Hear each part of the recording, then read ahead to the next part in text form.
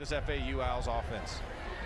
McCammon, the tailback, he takes it in for the touchdown, and just like that, 2 plays into the ball game, FAU gets 6. Lane Kiffin's offense working to a T. For Davidson. Speaking of, how about a touchdown for Davidson? Pay dirt after the big gain, and FAU, at least offensively, making it look easy, overcoming a little adversity after that penalty on this drive. This Charlotte 49er defense, as we take another look, and he just walks. There's nobody there. 3 wide receivers to the left for Reynolds. Reynolds looking to the end zone. Touchdown, Charlotte! Victor Tucker on the score.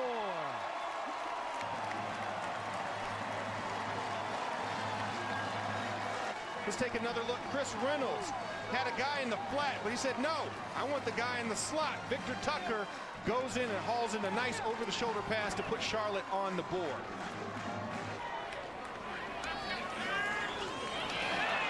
Has to shake the tackler. Touchdown, Charlotte. Quick pass.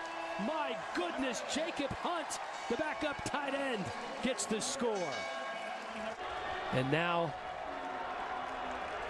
on the 17-yard line, trying to get on the board once again before halftime. Going to the end zone. FAU, does he hold on? Indeed he does. Touchdown, Mr. Harrison. Tavares Harrison just doing it and doing it well on this drive.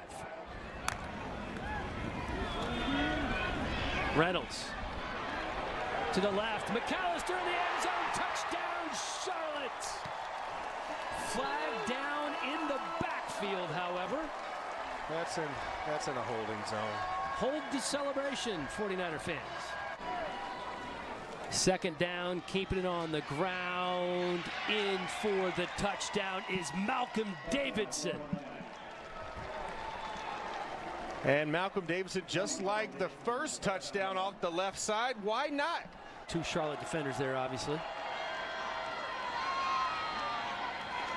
To the air, it's Rain diving in for the touchdown. FAU in the end zone once again. Robinson threw the touchdown. And Charles in for the FAU touchdown. Give him 6. FAU just rolling it up here, making it look easy. Starting the season with blowout losses to Ohio State and UCF. This is going to be 3 wins in a row as Charlotte gets the touchdown courtesy of Ishad Finger. Making the score look a little bit more respectable with 13 seconds to go.